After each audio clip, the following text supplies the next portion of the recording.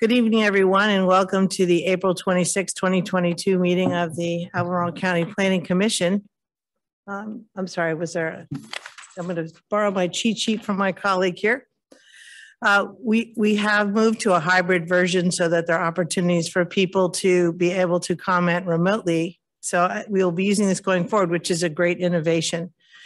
So the opportunities for the public to access and participate in the hybrid meeting are posted on the Albemarle County website, on the Planning Commission homepage, and on the Albemarle County calendar. Participation will include the opportunity to comment on those matters for which comments from the public will be received.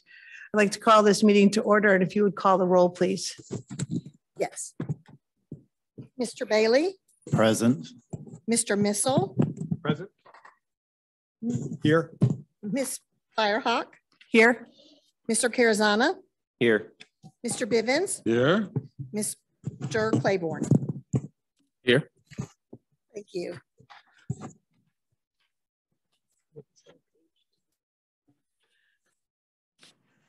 Okay, sorry. All right. So we're going to move on to the work session. We have a work session on setback and land uses this evening, and Bill Fritz is going to present this at the beginning. Thank you. There, and thank you for taking time today afternoon. I guess it's not quite tonight. First time back for me, and what, 2.5 years. I was telling them I thought about wearing a box so you could just see that much of me, so it would look familiar. But it was a lot of work, so I didn't do it. So what we're here tonight is this is a work session for the setbacks and land uses. I have a presentation. I'll go through it. It's more it's more to help you with the things you already have in your packet. So what are we doing? The Board of Supervisors has tasked the Community Development Department with updating and modernizing the zoning ordinance.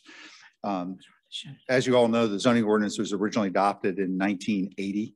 And has been amended over the years. And when you do that, it starts getting a little disjointed, and some of the things there are a little dated. So we're trying to modernize it, trying to make it easier to use, more user-friendly.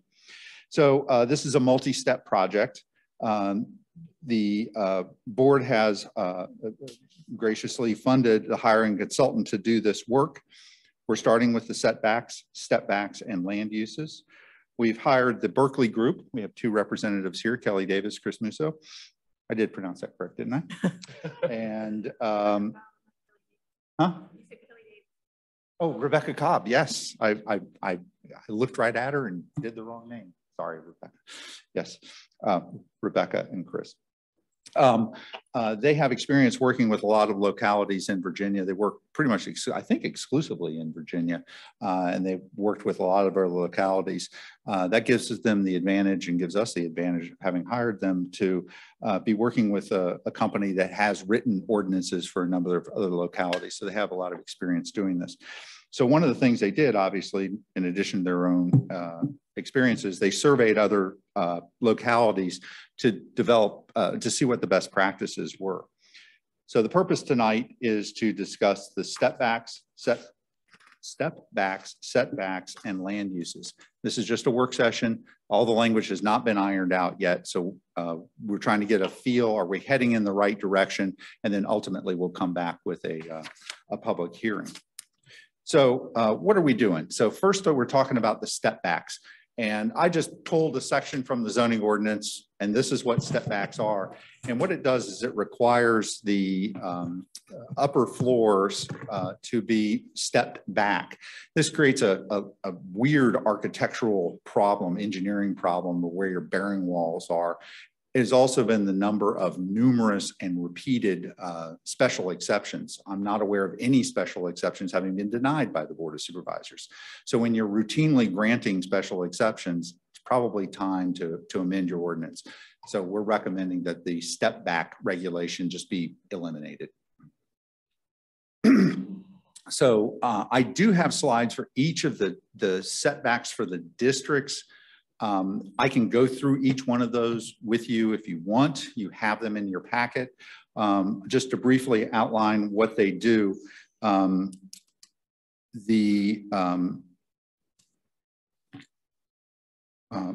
excuse me, one of the things that we're doing is with infill. Just talk about infill first. The infill regulations are, I didn't copy them, sorry. The infill regulations are a little bit difficult. You have to go and figure out where the dwellings are within 500 feet in either direction. You're trying to find what the average is, and you're trying to match what the development already was. We think we have an easier way of doing that, and that would be to say you can use either the setback regulations in effect at the time you apply for a building permit, or the setback regulations that were shown on the subdivision plat that approved the subdivision, because that would be what the subdivision was built to largely. So that would be an easier way, we think. If it's a development that precedes the recordation of an approved subdivision plat, they could apply for a special exception, so they would have relief there.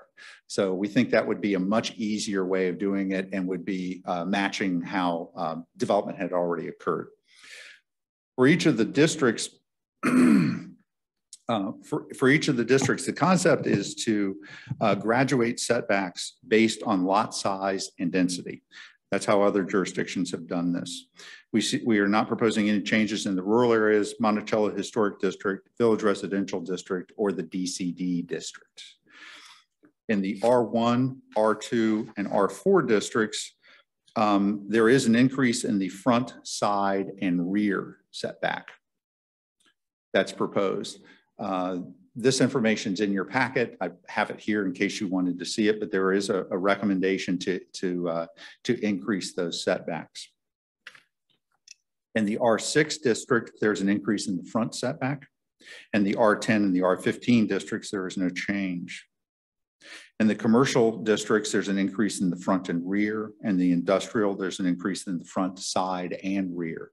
Both the commercial districts and the industrial districts have currently and would maintain increased setbacks when they're adjacent to non-commercial, non-industrial properties. In the planned districts, what we're recommending, and we haven't quite figured out how to do this yet, but in planned districts, we think it would be appropriate to have setbacks for those districts. And if someone wanted relief from those setbacks, they could request that at the time of the rezoning, of the establishment of the planned district.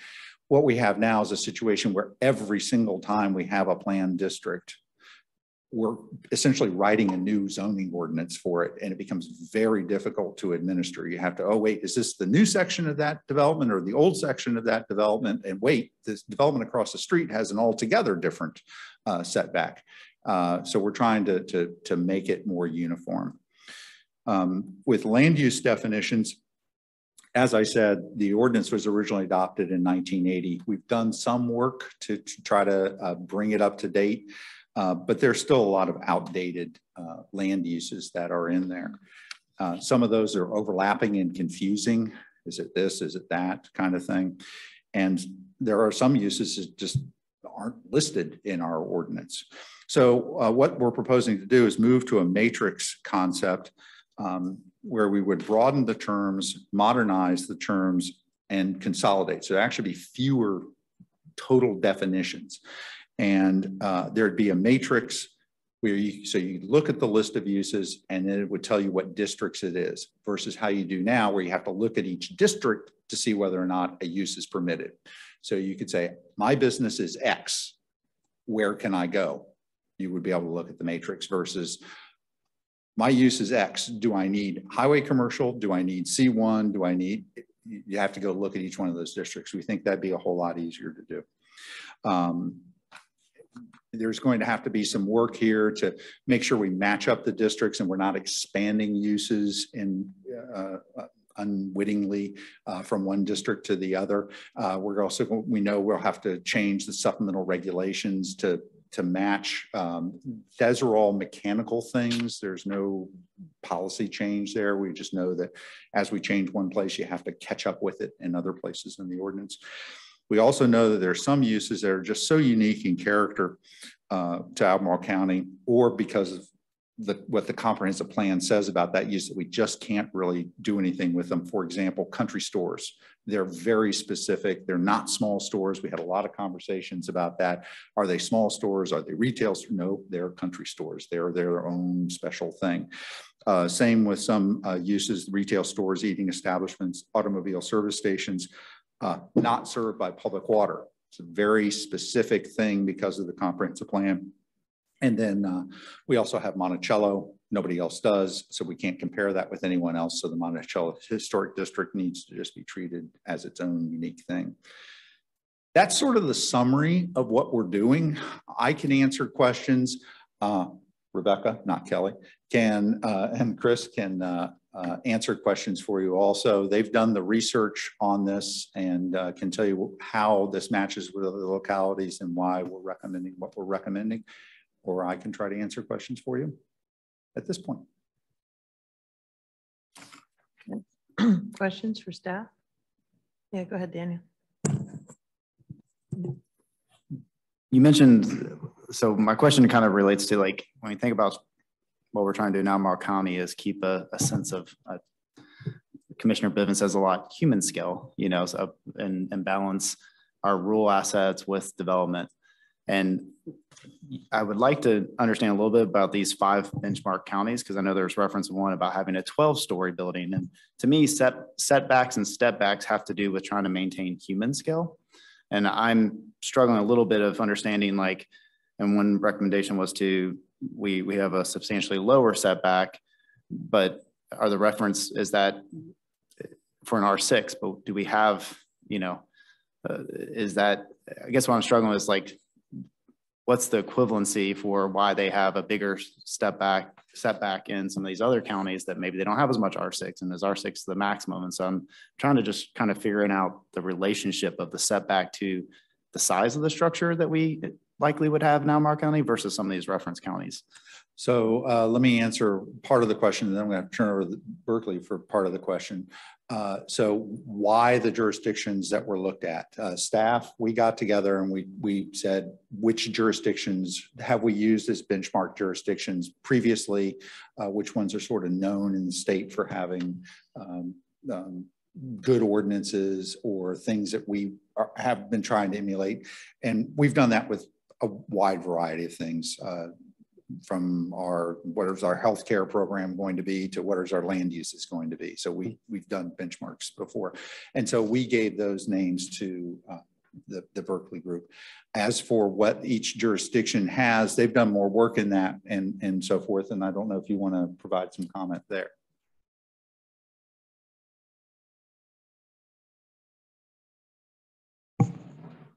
Hello.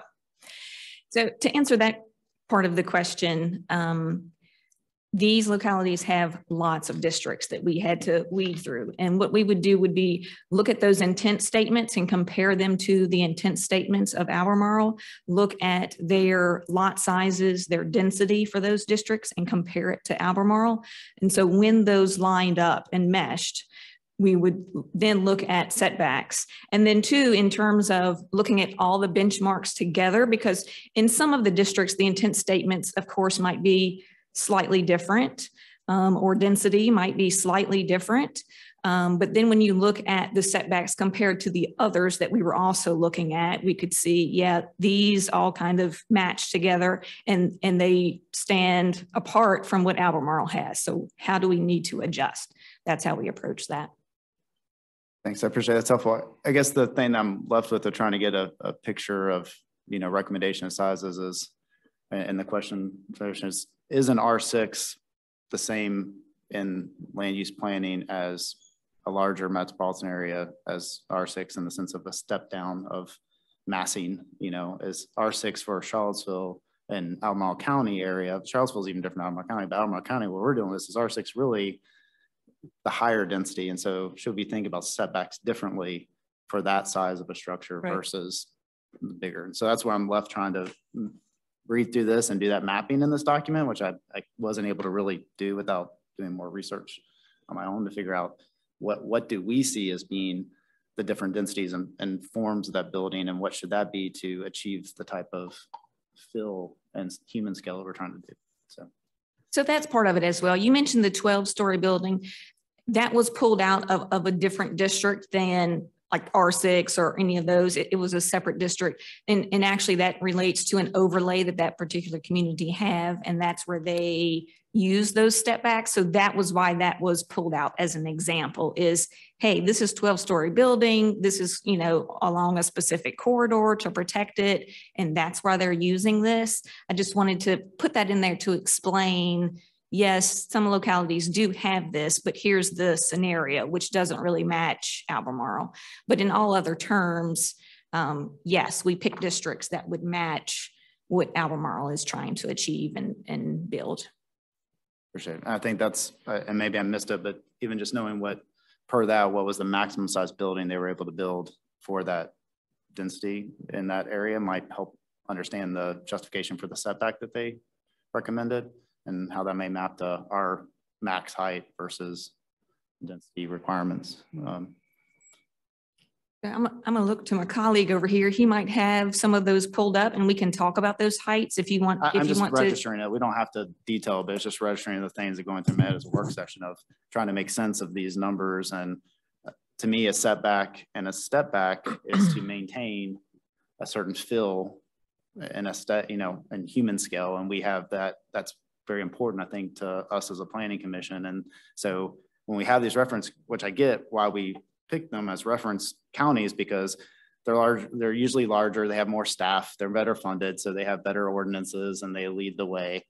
And that's great, we should do that. It's just trying to do that kind of standardization. I'm a data scientist, I'm not a land planner by, so I think on data, it's like, how do we create apples to apples comparison that the max height is allowed to be this for this designation in this county, which is why that setback was kind of felt, so that when you're walking down the street, you don't feel like it's caving in on top of you. And so that's what I think we're trying to achieve here is we think through this and weed through these recommendations of what's the right setback to achieve something. And granted, I think we're all for making it easier to understand and simplify it. But, I don't know that I have enough information right now from what I read to be like, oh yeah, that sounds like the right setback for that, based on what we're trying to achieve. So that's just where I'm at with it. So no need to respond. I think this is great work and I appreciate it. I'm just left with trying to do that matchup in my head. Well, if I may, our role tonight is this is sort of a first pass, if you will. And if there are things that strike you as like you need more information to understand how to judge that element, this is the time to say that. But it's also fine to say, I don't think that that's the right approach for this particular element because they need our guidance so they can move on to complete it. So I know I had a couple of concerns that I found in here. So it's not to just like understand and then they move forward. It's, I'll give them some guidance so that they can get it as close to what this planning commission would like to see as possible. So with that, I see. Yeah, yep. yeah. I So think I've please. taken enough airspace. That's okay. I can go later. Other comments, Fred? I have a couple of quick comments. Thanks for your work. This is really well done. Just a few thoughts. One is thoughts and questions, I guess, and I'll just piggyback on, I think, a little bit of what Daniel was saying relative to step backs. So I'm just curious, I know step backs in the past have also been used to sort of help with sun angles so you don't shade the street. And I'm wondering if, this is a little bit forward thinking, I guess, when density starts to get greater or maybe in a town center. But have you looked at, maybe I should rephrase it, I would encourage you to look at impacts on shading of streets if you haven't already done that. I also noticed that you had mitigating in there. I think it was 1 foot step back or additional setback for every 1 foot of additional building height. And if you think like a developer, right, building height translates into more capacity, more density. So I would just look at if you're thinking about, I'm just making these numbers up, but if you're looking at a 4-story building and you have 0 step backs and you decide to go up another 15 feet to add another floor, you then have to step back 5 stories, 15 feet. And so that's more of an impact to the potential capacity of that building that the developer might be willing or might be interested in looking at. So you may have already compared all of those things, but I just check on it. Other quick comment is relative to the benchmarks. I think they were pretty appropriate. I guess I would be interested to know if, first of all, and you don't have to answer this now, but were you directly involved with any of the ordinances for any of those localities? And if so, or if not, when you were doing your research, did you uncover anything they wish they had done differently? That so rather than just taking it rote that this is where they are and this is what we would decipher, were there any things that stood out as, gosh, I wish we really hadn't done that and we can learn from that? That'd be interesting to know. Let's see. I think that's pretty much it. Yeah, you can have another turn too. Thank you.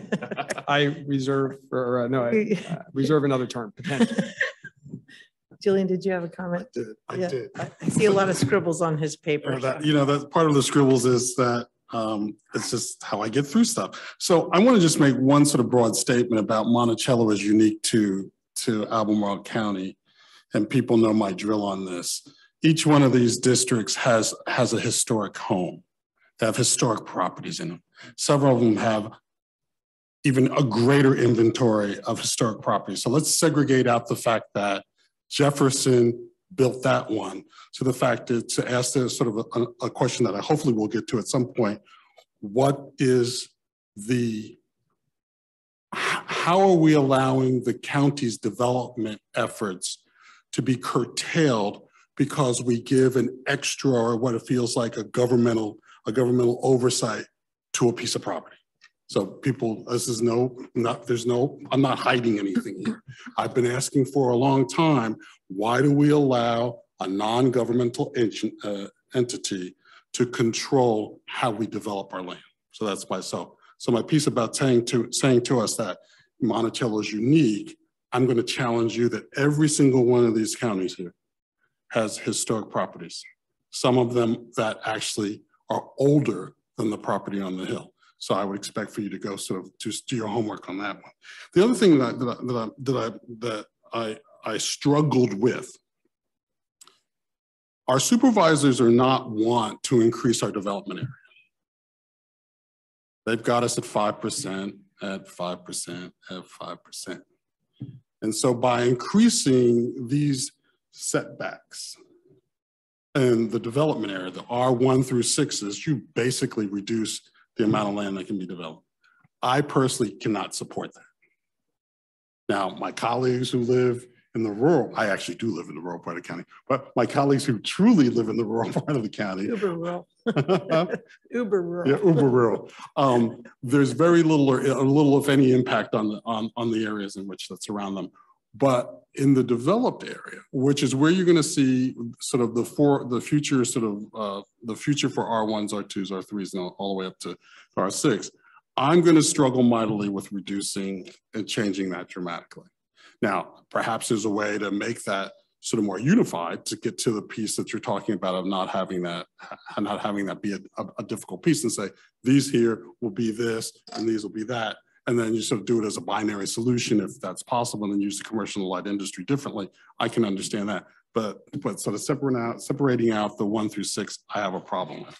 The other thing, before we get to, I have a question we're going to take. On page 24, you have a line, I think this is just an editor thing. It says, this use is proposed, dwelling common townhouse. This use is proposed to consolidate attached single family dwellings and semi-detached and attached semi-family dwellings. I think either we need to drop the third attached, or we need to give me a different housing type. Because if in reading that, it feels like we're talking about the same thing. I'll let you, since this is a draft, I'll let you do that. Then my other question comes to, what do you want us to do with the proposed uses and definition? That could be a work session all into itself. I remember, she always looks at me sternly. Ms. Bloomfeld, because I always get her first name wrong. Because I want to say it's Leah, but it's Leah, and that's just my own sort of blockheadedness. When she came to us a couple of years ago, it felt like weeks on definitions. I've got so much green ink in here that I could spend at least 2 days talking about the definitions and why are we going to some of those definitions. So on that, the question we would like to get from you today is, do you believe there is value in trying to consolidate and reduce the total number of definitions and going to a matrix concept Okay. versus the exact language that you have in any particular definition? So I would be one that would say, yes, I think there's some value in sitting with that. But I also noticed that when we look at the performance standards, and I couldn't figure out how to marry that with a land use matrix, but assume that that would be another product. It very quickly got, it got a lot of tentacles going, and it became even more difficult to understand. So we sort of tried to, we tried to consolidate, just like with the definitions. Yeah, I get it. So focusing down.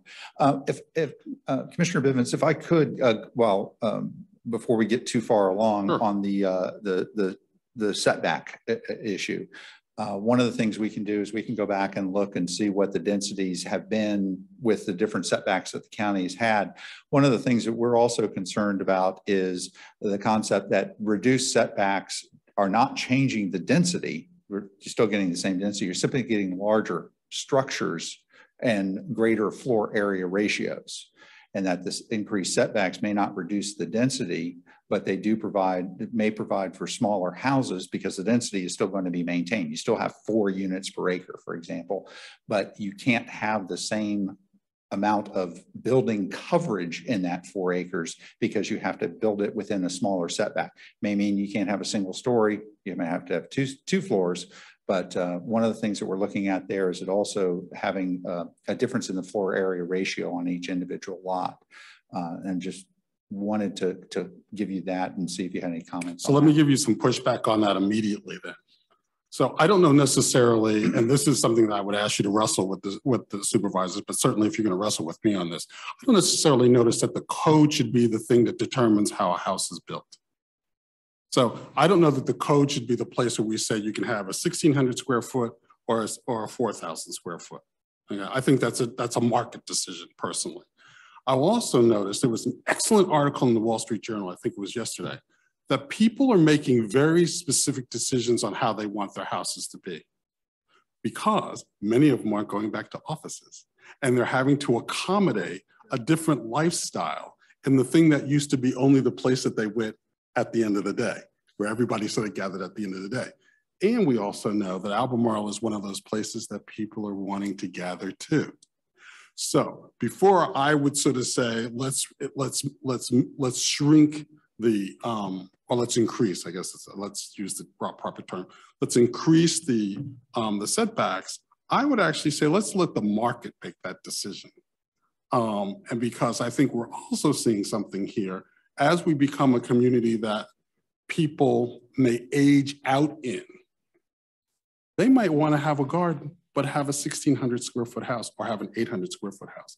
I remember the piece that we saw, I don't remember the developer's name now, but on Route 20 where she was trying to put small houses. Nichols Grove. Thank you. I gave her some foolishness because she was saying they were going to be inexpensive, and all of us who have stayed in any kind of upscale hotels know that you can make a 300 square foot hotel room as expensive as as some of our homes to live in. So that was, we always pre-assume some of these things. But what I'm saying here is that I think, and Echo Village is another one where Echo Village, yeah. Is it Echo Village? Yeah. Where Echo Village is another place where I think lifestyles are changing. And so I may not want a big house, but I do want a big piece of property that I can wander around on. So I would just caution us, and which I think you're right, in making that decision that a setback helps to sort of send signals to the development community that this is the number of square feet here. And my sense is let the development community and mortgage rates make that decision as opposed to our ordinances. And now I will be quiet. But I don't know if you want to respond to that. You don't necessarily need to, but since we only have this 1 hour work session, so we don't sort of, to me, have enough time to go through all of the things and then summarize whether we all agree. Sorry, I got loud. I would suggest that if you disagree with something another commissioner says, or you want to put a finer point on it, that you speak up. And that way we won't have to have a summary that, yes, we agree with what Julian said, or yes, we agree with what you said, if that's okay. All right, so you're done for now. I'm done for now. Luis. Thank you. And I want to thank staff and the Berkeley group. So I found it pretty easy to go through this document, which is great. And so I do appreciate the way you put it together. I have a lot of the same concerns. So I'm not going to reiterate that. I'm going to try to hit them some new ones and then maybe highlight some of the ones that I think are pretty critical, at least in my view. You mentioned, I'm in page 2. And I'm not going to start there and go every single page, but page 2. Of which document, just so I know. Oh, I'm sorry, of your phase 1 diagnostic report. And structure is mentioned, and I would agree there is some challenges with our current structure.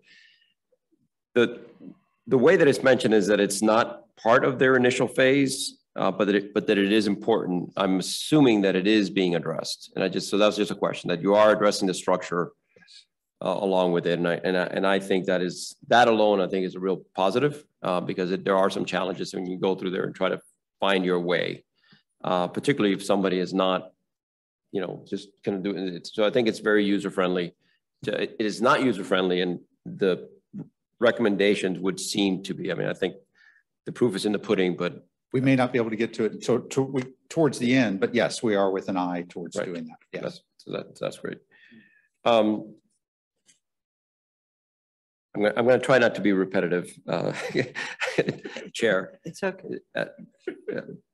So we talk about minimum and maximums and removing the maximum, which I agree with. I think it goes back to the point that Commissioner Bivens was raising in terms of increasing our setbacks. So once you increase those setbacks for the lower, for the R1 through R6, well, I guess R6 is a 15, but once you increase those setbacks and you don't have any maximum, you are limiting to some degree, right? And so I guess the question I have is, what were you seeing as the benefit for that increase? Was there a driver that got us to why we go from 5 to 35? We have, there are a couple of things there, and I'm going to try to do this quickly. There are a couple of things there. One thing we're looking at is the location of the driveway overhangs. We have a great deal of trouble with that, interfering with sidewalks. That's been a problem for us. We have the reduction, which is bringing everything closer to the street and losing some of that street scale that we were looking at. Also looking at what the climate action plan talks about in terms of heat island effect and the stormwater impacts of having that large floor area ratio. And by having these increased setbacks, you're going to have that benefit also of more green area within your development area. So I think some of that would be important in here. We'll add it. We'll consider it and expand some of that on context it. of why. Yeah, this was given without context, and we should have given that. Yes. And to the same point, I had a similar question about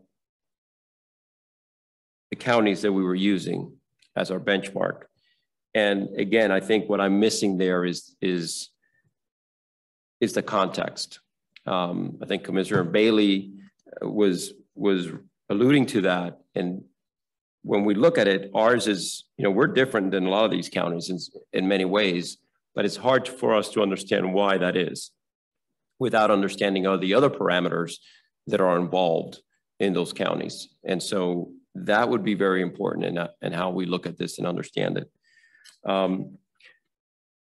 The step back issue is another one that I agree with Commissioner Missel on it. So there are some challenges with that. I don't quite follow the code or architectural structure issue. I mean, post and beam construction, there is no bearing walls when you're going up. So that goes away.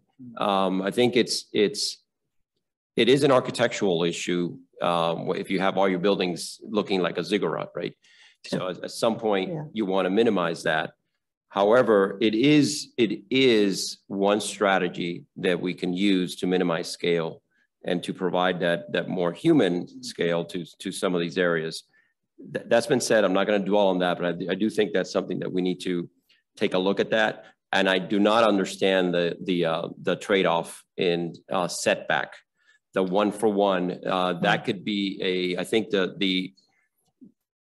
the result of that would not be a pleasant streetscape. If every building is off by 2 or 3 or 4 feet in height, they're going to be off 2 or 3 or 4 feet in their setbacks. So I think about that a little bit more, what the ramifications might be. My last point, which is a new one, is having to do with special districts. I was trying to reconcile and think about our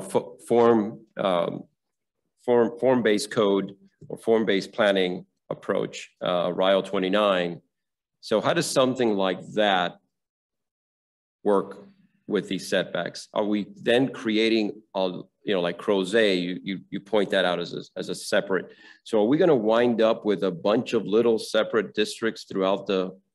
We're still experimenting with the form-based code, like Right. a lot of jurisdictions. And so it's really going to have to be its own thing, very much like DCD is. Yeah, so I guess that's something that I would wonder is how that then, what are the implications of that to what we're doing here now? Yeah, we're gonna have to pull it in. That's it. All right. Take care. I don't have much that Louis just stole my thunder. I jotted down man. RIO 29 form-based code and just how those things coordinate. And so I don't have to repeat that. Just say the DCD is it was a start at a form-based code many years ago. So we learned some things there. So I think the form-based code is going to have to kind of go the same route as the DCD. So sorry. Sure, and I'll just plus one on the step back piece. As I think about, I jotted down some of the setbacks. C1 was 10 foot, HC was 10 foot. And I think about walking down West Main Street in Charlottesville, where you have hotels and larger buildings fronting up against a street with similar setbacks. Taking away that step back, just to me, it doesn't feel good, initially. So give that some more thought with those tighter setbacks that you have. I feel like that might not be the best approach, is to eliminate the step back altogether. So This is the feedback we needed. yeah. Okay, well, and I'll tag on to that. That was one of my comments as well. You mentioned the fact that we had I always get step backs. There would be a number of them that we had recently granted a waiver for. And I recall the last 3, and it was particularly, well, in one or more cases, it was because it was a hotel. And so they would kind of lose the whole side of the rooms on one side. But it was also because of the context of where they sat. None of those were sitting right up against a pedestrian sidewalk where you would get that cavernous feeling. None of them were challenged by the problems of light and air and sun. And, so that's why. And so I feel like I know it's hard, but that's why I have these excellent consultants, is to figure out in which cases we want to retain those step backs, because I do agree that we're trying to look for a more urban form in our development area. And in reading this, I'm not going to go page by page because there was a lot here, but it felt like we were kind of going back a little bit to more of a suburban model. At the same time, we're trying to do this urban ring. And you mentioned that, we have the form-based code at RIO, and we've got Crozet.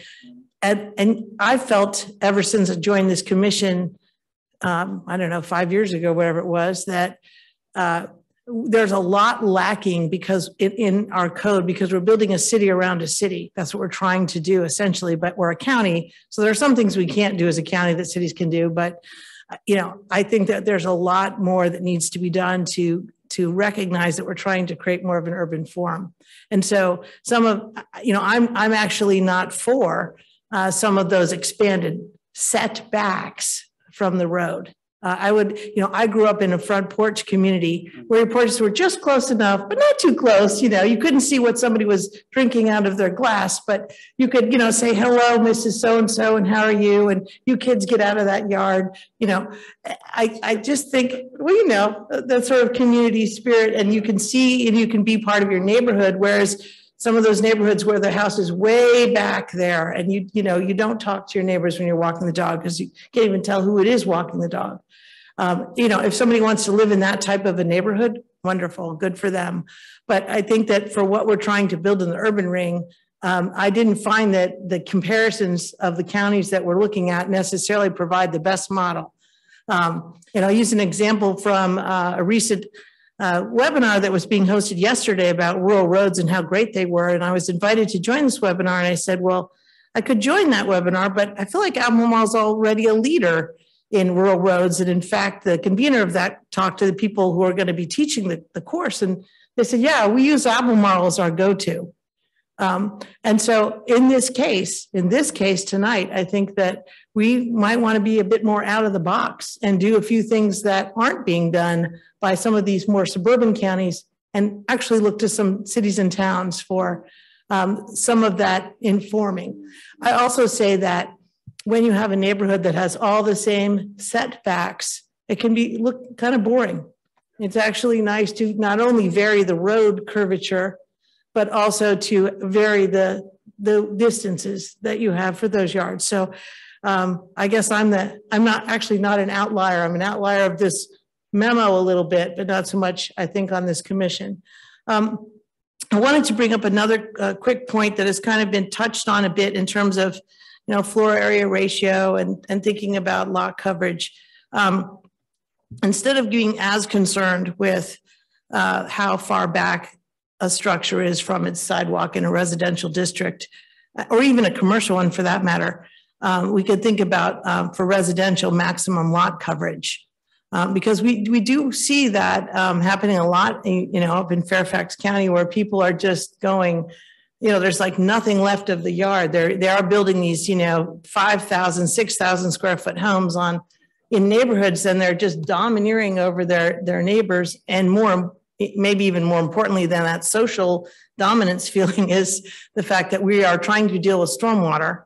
And so, if you have a residential lot and you're just improving the size of your house, we don't have a stormwater utility fee that didn't go forward. But we're trying to deal with all this stormwater runoff. And so we might want to be thinking about trying to preserve some green space. So maybe, maximum lot coverage, to your earlier point about, people want to build different houses for different reasons. Somebody wants a small house and a big garden. Somebody wants a larger house so they can put their kid, after college in there in their home office and grandma and whatnot. So I don't want to ramble on too much, but I guess, I would like to not get rid of step backs. I would like it to be contextual to where the building is. The other thing is that I understand from staff that as we move through a rewrite of our zoning ordinance, we're going to be looking at requiring massing from the development community when we have certain applications, whereas right now we just have block blobs. And so it makes it hard for us to make judgments on the arrangement of those structures. So just something to think about. But that's mostly what I had. I'm glad I did have the same reaction you did to all the definitions. I do believe they should be condensed. I don't want to be the source of confusion for anyone. But yeah, I feel like that would be its own work session, and I was glad to see though that you did pull out campgrounds versus camps, because there's been a lot of confusion around whether this is something that people are sleeping overnight in, or they're just going to have a picnic, or, how long they're staying there, all of that.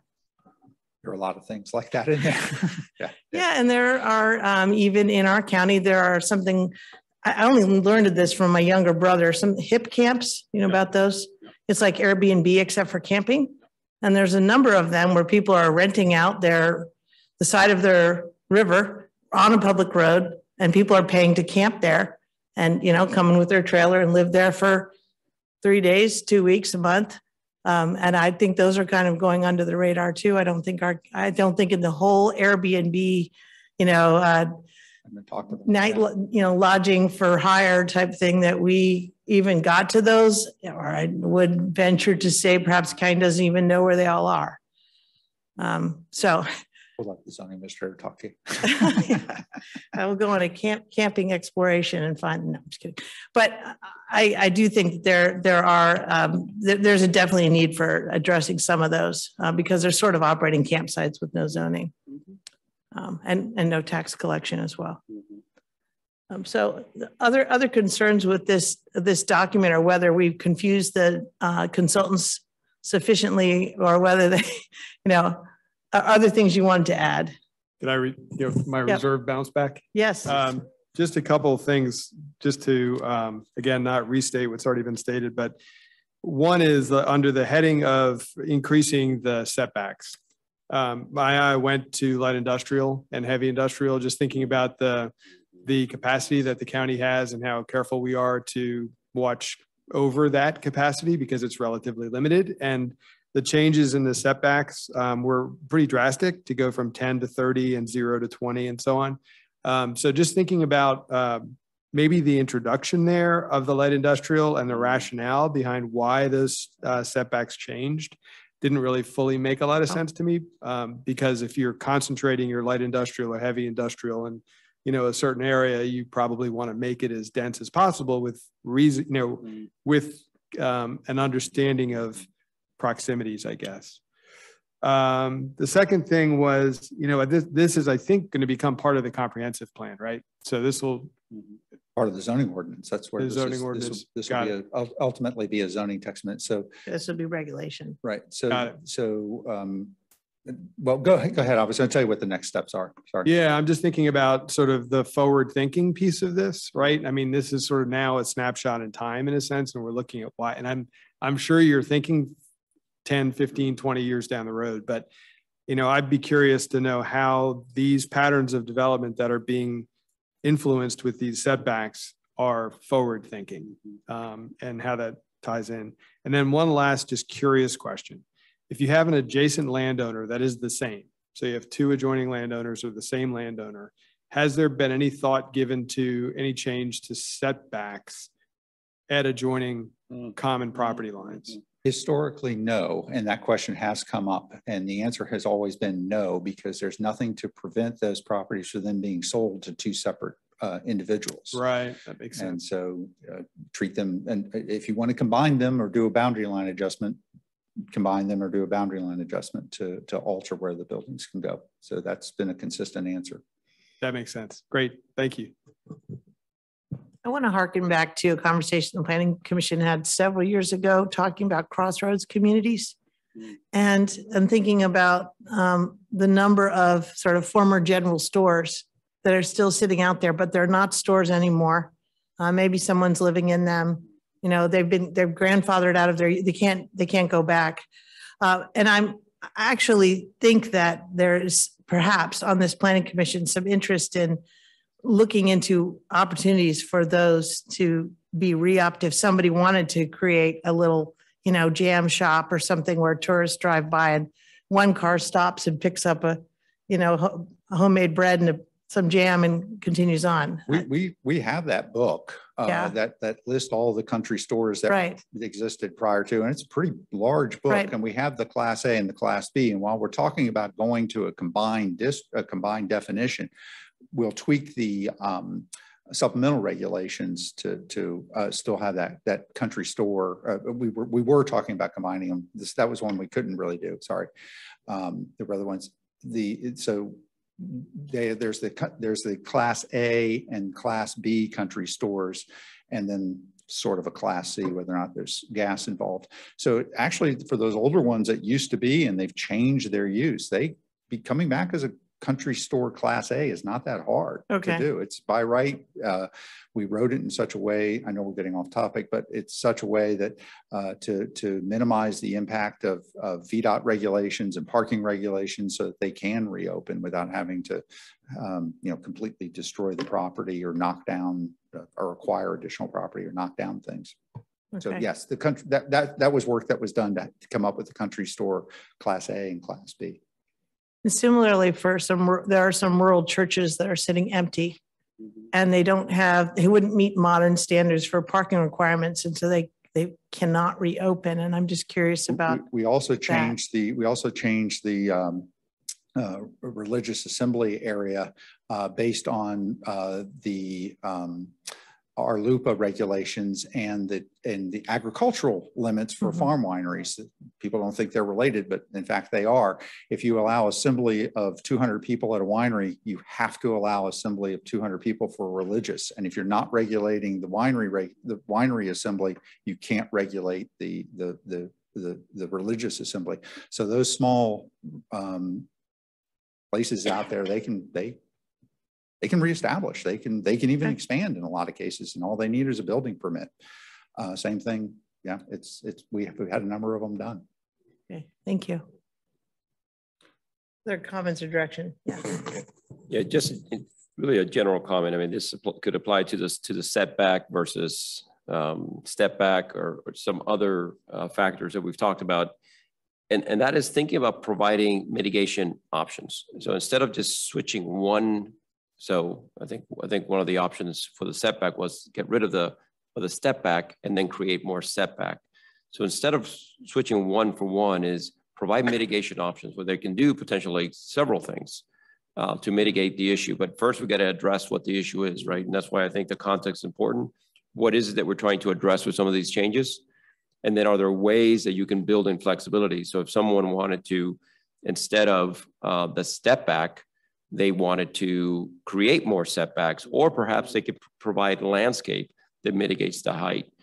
So there's some things in it. And I think Chair Firehawk, my recollection is the same, that those exceptions were all because some of them had significant setbacks and we didn't think it was an issue, right? With the height. So I perhaps thinking about it those terms instead of just switching one regulation for another, they all have some significant unintended consequences. I think where if we can provide some variety or options, we'll have a richer built environment. That's helpful. If I could just turn to my team and make sure that we're getting everything that they need. Are you going to tell me what those three words are?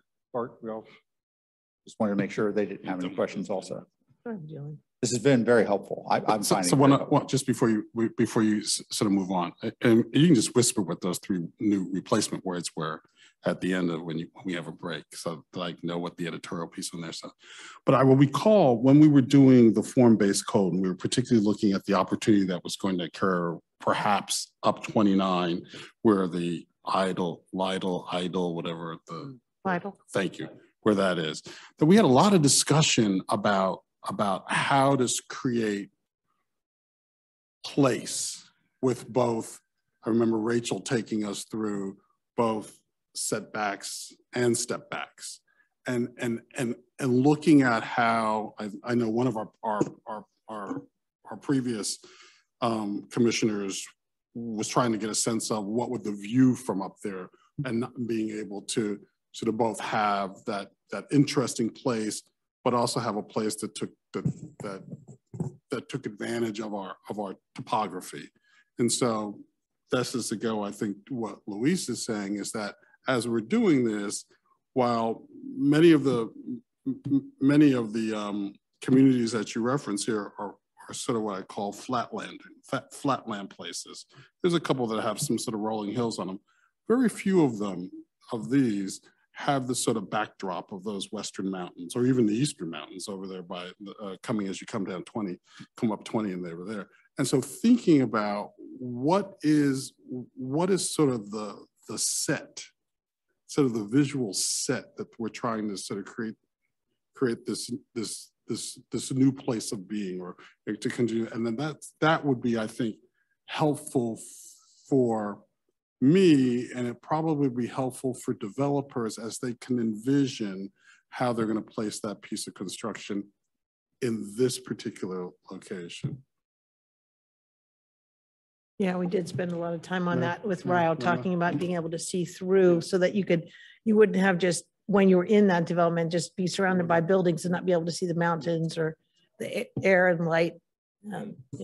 View shed. It's the view sheds, and I think that's the question. Like, we have so much You know, you go up to Rio and 29, it naturally sits higher. And so you can see a lot of things, and being able to make a sense if something's a little bit lower and I don't have to give quite the big setback, but then trade off to have a step back that gives a view of the mountains now from a different elevation place. That'd be a good trade-off to have to maintain our view sheds. If we eliminate step backs and max, you know, increase the setbacks, we lose some of that flexibility. But those are, and then in general, I think that's, we've already said it, and not to beat it, you've said it, and what I was trying to get to much more eloquently is that we are creating this urban ring. And so, but we're distinctively Albemarle Right. urban ring. We're not a 12-story or whatever. And so what does that mean to us? And how should that be provided for in this so that we can facilitate the Rio-based form-based code and Crozet and stuff like that, which is a different feel. Yeah. Thank you. That was very helpful. And I'd just add, you know, I know the art of writing code, you have to be very precise as you possibly can be. But again, one of the exceptions that we granted was due to the fact that a building was actually slightly downslope, so that the view from the street was not of a 4-story building, it was more of a 3-story building. So taking topography into context, I think there is an artful way you could put into code situations in which exceptions could be granted, or, you know, that just so that we get at that topography question. Because we are not a flat pancake. Flatlanders, we're not flatlanders. All right. So I think it's not illegal for us to end 2 minutes early of our meeting unless anyone else would like to make a final closing comment. Gentlemen, have anything to add to the discussion? I will say that one of the reasons there's lots of ink is because I can read it. And so I will actually spend time with the document if I can sort of move through it. And, you know, and so any document on my desk that has 1 or 2 marks, it's because I said, I'm not going to invest in this because this is too painful. I don't need to do that anymore. I'd just say, I think I launched into questions earlier. I do want to say thank you to staff. This is a hard problem, and Thank them. and all that. So we recognize this isn't easy, and I hope my comments weren't taken as beating you up too bad. No, we understand this is hard, and we sit on the side of the dais that gets confused often. I would say that when we get this back, when you've had time to wrestle with all of this, I would like to ask that we could have at least 2 weeks to go through it, because I personally have been out of town on business, and, you know, reading this on the airplane, reading this in the airport lounge, you know, we need more time, especially if we want to ask you questions ahead of time, ahead of the meeting, so that you can, you know, answer those context questions or reference questions. We can do that.